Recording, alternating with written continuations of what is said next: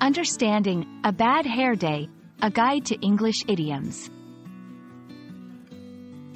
Hello, everyone. Today, we're diving into an interesting and commonly used English idiom, a bad hair day. This phrase isn't just about hair.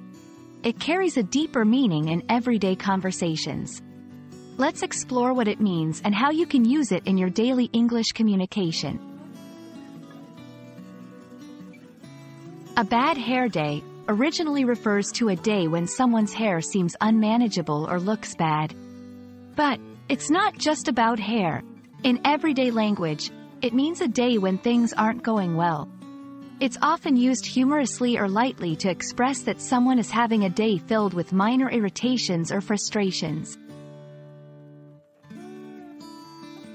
Let's see how this phrase is used in context. 1. Personal use. I'm having a bad hair day. Everything seems to be going wrong. 2. Sympathizing with others. Looks like you're having a bad hair day. Anything I can help with? Notice how it's used to express not just frustration with hair, but a generally challenging day. This phrase is very common in English-speaking countries and is understood by most English speakers. It's casual and light-hearted, making it perfect for informal conversations. However, it's not typically used in formal or professional contexts. Sometimes, people play with the phrase to suit different contexts.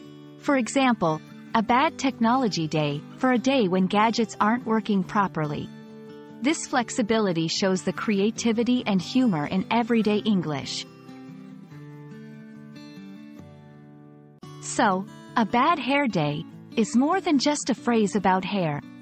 It's a light-hearted way to express that you're having a challenging day.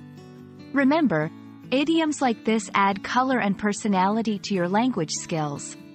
Hope this video helps you understand and use a bad hair day in your English conversations. See you next time.